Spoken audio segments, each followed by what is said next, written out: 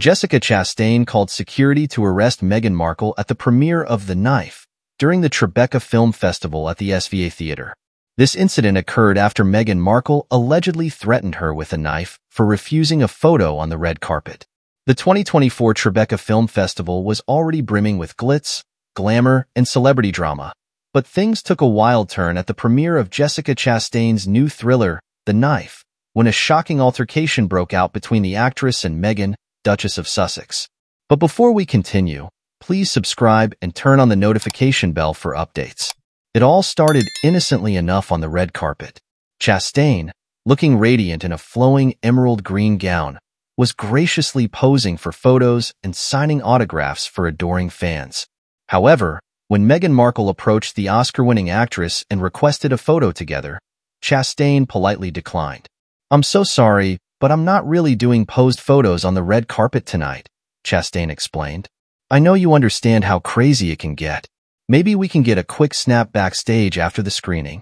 Eyewitnesses say that Meghan's demeanor immediately shifted at Chastain's refusal. The former royal's face darkened, and she began muttering under her breath. Suddenly, to the horror of onlookers, Meghan reached into her purse and pulled out a large hunting knife, brandishing it threateningly at the startled actress. "How dare you refuse me a photo?" Meghan shouted.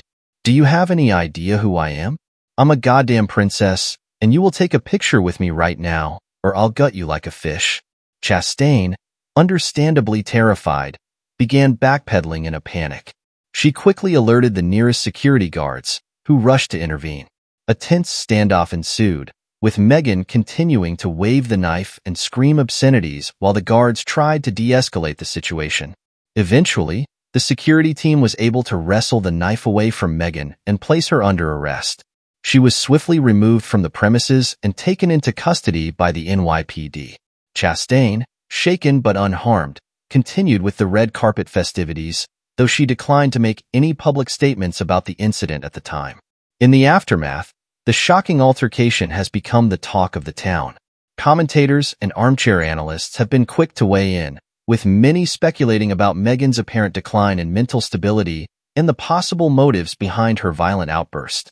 Some have pointed to Meghan's well-documented struggles with the public spotlight and the intense scrutiny she faced as a member of the British royal family. The immense pressure and toxicity of that experience, the argument goes, may have taken a severe toll on her psychological well-being.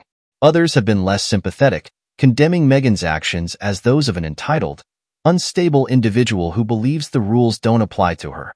There have even been calls for her to face serious legal consequences for her threatening behavior and assault with a deadly weapon.